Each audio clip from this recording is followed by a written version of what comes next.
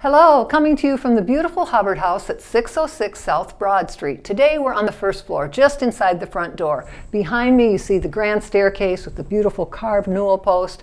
I want to tell you about this wall covering. People always ask about it. They say, is that pressed tin? Is it tooled leather?